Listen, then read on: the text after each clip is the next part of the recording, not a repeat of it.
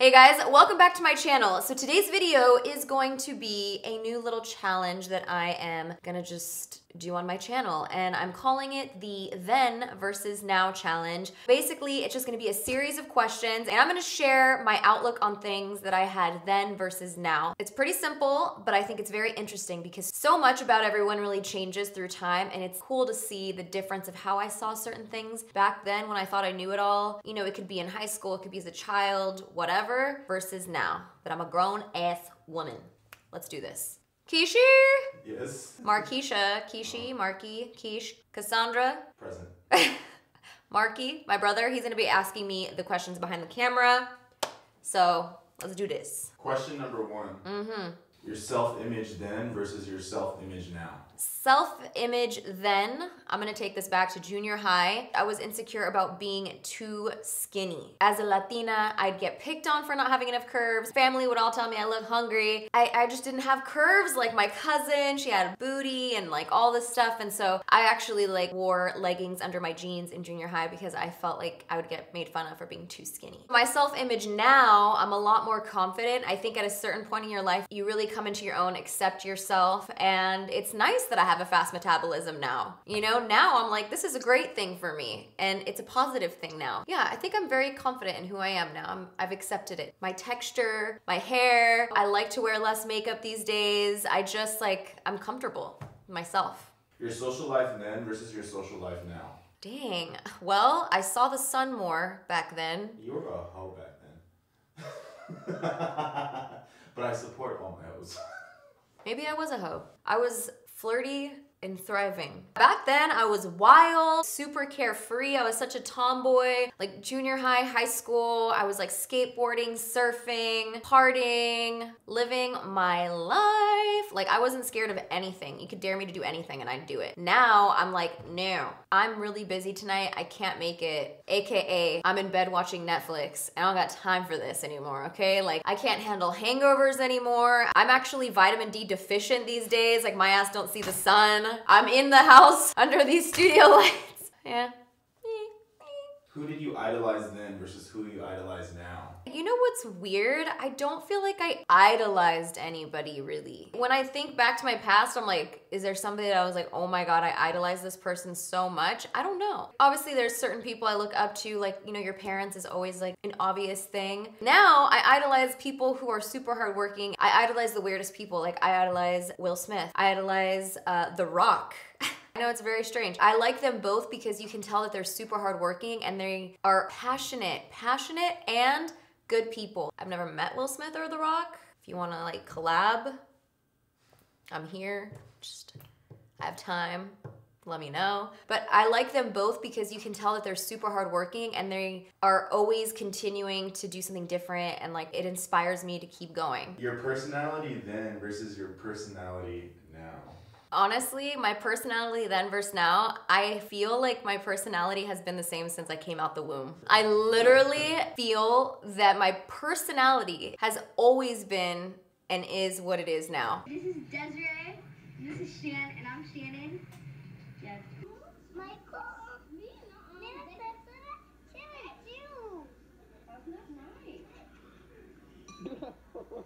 I really can't tell you that there's a difference, like, nah, I've just always been kind of a goofball. I'm the same person. Personality, not the same person, same personality. Priorities then versus priorities now. Two things that my whole life since I can remember, I've always prioritized hustling in whatever it is I want to do work-wise and my family. And I feel like now it's the same thing, and along the way it's just changed. Like my goals have changed, but still those two things always really, really matter to me, and I'm just gonna keep continuing to do that. That's actually the follow-up question. Goals then versus goals now.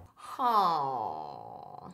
You know, that's a hard question. Goals then versus goals now. My goals kind of fluctuated back then. I had major goals. You know, I wanted to be something amazing, and I just felt that I was meant to do something, and I didn't know what it was gonna be, but I felt really confident in that. At the time I wanted to be a singer or, you know, a fashion designer. And then I hit a point in my goals where I was like, fuck, maybe I'm not meant to do anything big. Maybe I'll just figure something else out. And that's when my goal switched to like, I just want to do makeup freelance and this is what I'm gonna do. And I'm gonna do, you know, photo shoots. My goals now are family.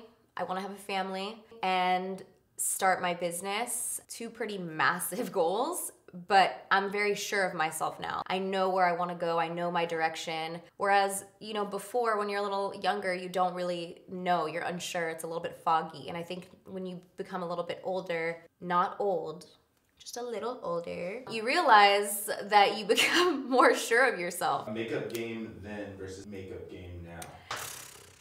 I look back at photos of myself and I'm like, really? A smoky eye and you didn't think to put like a little brow on? No brow, okay? I look back at my pictures and I just had smoky eye. Where did my brow go? And back then I had to have a wing or I felt like my whole world would crumble. Like I needed a wing. I was like, I can't do anything with the wing. I can't live my life without a wing. I also went through like that really dark lip liner chola phase. I did do that, you know, I took the star shot photos. I didn't smile in them because it wasn't cool to not smile. You had to just be like, and if you don't know what star shots are because you're too young, then Google it. My makeup game now, I could live the rest of my life without a winged eyeliner. I still love winged eyeliner. Like I said, the good thing about getting older, for me, I've become so comfortable in my own skin. I feel the most beautiful when I have less makeup. There's definitely times when I have makeup on, I'm like, oh my God, I love this. I love this. But like for my everyday life now, it's more minimal. Whereas my everyday life back then was still winged eyeliner every day and apparently no brows. I love the more natural, glowy, you know, I love neutral tones. You know that. You guys all know that. You know I'm not a colorful bitch, okay? A fashion sense then versus fashion sense now. You guys, I have gone through some fashion crises. I was wearing like, you know, like low rise pants. Like basically your ass crack was hanging out at any like moment. Does anyone remember Rocket Dogs? Those big sandals that were like this thick. You could float, you could walk on water in Rocket Dogs. Think like Britney Spears, but like not as cool as her. I mean, that's who I was like trying to go for. I thought it was so cute, so fashionable. Like, I mean, maybe for the time I was popping. But now that I look back, I'm like, oh my gosh. My style now, I'd say, is a little bit more sophisticated for sure than it was back then. Back then, I felt like if my titties weren't out, I was not cute enough. Now I feel like I don't need that. Sometimes it's nice, but it's just like, not saying it's bad or good. I love me some titty, you know, but I feel like now I love like jeans with different types of tops, but then I like to dress them up, you know, with accessories. I love accessories now. Back then I wasn't as an accessory person as I am now. I just like simple things, but amped up with accessories. Did I say the word accessories already? I'm not sure if but yeah, I just more chic, more refined, fashion. Things you were obsessed with then versus things you're obsessed with now. Back then I was obsessed with boys.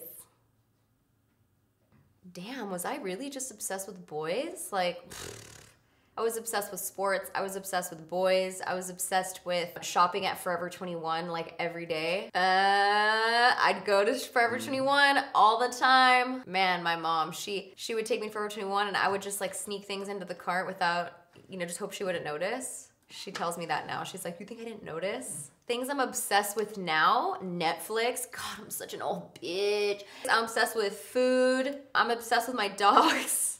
Makeup, fashion, home decor. I'm obsessed with home goods. Gardening. Like the difference between the two. Yeah, that sounds about right. How you handled hardships in life then versus now. So I guess you could say somewhat handled them similarly. Back then, I would break down into tears, have a panic attack, and then call my dad crying anytime anything went wrong. That was the way I handled all my problems. And I would cry on the phone with my dad until he calmed me down. This happened all the time. Even if I were to get an anxiety attack because I was lost, you know, because back then, I know you all are spoiled now, but there was this thing called MapQuest.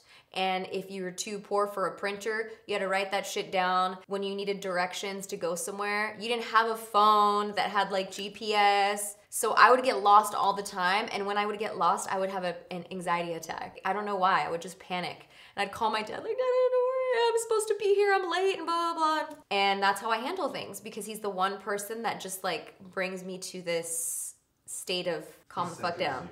He centers me. He like reminds me, what's the solution? Is there anything you could do about it? If not, oh well, what are you gonna do? And I think that he has talked me through so many problems that now I have turned into the person that thinks that way now. I definitely still call my dad from time to time, especially business advice. Like I always call him. Now, my more day-to-day, if I have like a problem, I know now that I just have to look at the problem and remember what he told me, which is every problem that you come across is an opportunity for you to be able to find the solution. It's a challenge. What's the solution? You know, how can you fix this? You can only do your best, you know, and if something doesn't work out, then it's just not meant to be for some weird reason. Now I just call him like, hey, what's up? That's the big difference. Define yourself in 3 words then versus now.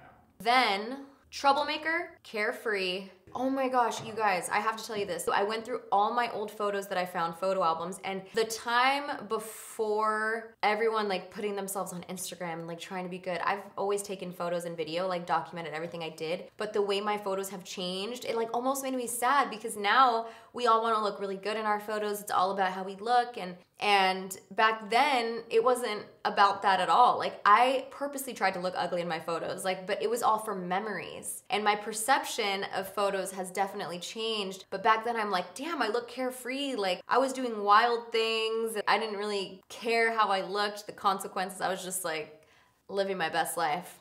But yeah, carefree, troublemaker, goofball. Now, goofball still. Passionate. This is hard. You know when people ask you these kind of questions in an interview, I get really uncomfortable because I don't know how to like describe myself. Boss bitch. Relationship with Steven then versus now. Well, our dynamic then was much different than our dynamic now. Back then, him and I, all we cared about was partying, going out. We would go out in Hermosa Beach all the time, bar hopping. He was more the one with a 9-to-5 job, and he had that going. And so I was more of like the, you know, honey, what can I get you for dinner? I'm not gonna go as far as to say that I was like domesticated or anything like that, because that's just not really like in my blood. It was a little bit different, whereas like now we don't party as much. We do go to events, but it doesn't really like, it's not like partying like back then, you know? Like we enjoy spending time together, just chilling and like watching movies. And because we work together all the time, him and I are together, like meetings we go together, everything we do is together. So if he ever wants to have his boys' nights, I'm like, bye. Back then I was like, wait, why? Now I'm like, I love him, but you know, I don't like him. I love you, honey. I do. I love you. You know that. So, I mean, I get on his nerves too. He's like, listen, it's okay to need space in any relationship. Space is what makes you miss somebody. Remember that. You're always with somebody, then you don't have the opportunity to miss them. So when he needs to do his own things, I'm like, see you later, talk to you soon. But back then I was like jealous too. I was really jealous back then in our relationship. Back then he's just my boyfriend, you know, so I wasn't as secure in the relationship. Anything can change, we could break up. I'm so secure now in our relationship. This is my husband, he's my family, like we are together. I know he's not gonna go out and you know, he better not. Like, listen, y'all don't want to see me like that, okay? Those are all the questions. I really hope you guys enjoyed this then versus now. Depending on where you are in life right now, if you're in high school or just left high school, college type of situation, I swear it's crazy how one thing going wrong can feel like your whole life is over. It's insane. And then, you know, once you get older, you realize like, wow, it's not. Things just keep going. Your life keeps moving and your perspectives keep changing, you keep changing. It's honestly really, really cool to look back and do this kind of thing and really think about how your perspectives have changed. I thought it was interesting. So I hope you guys enjoyed this type of video. Don't forget to give it a thumbs up if you did. Leave me any then versus now questions down below. If you guys like this, maybe I could do another one with different questions. If there's something you're interested in, I don't know. Thank you so much for watching, and I'll see you guys in my next video. Bye. Wait, rewind versus my... I thought I put you on silent. Now. Bizarro. It's weird.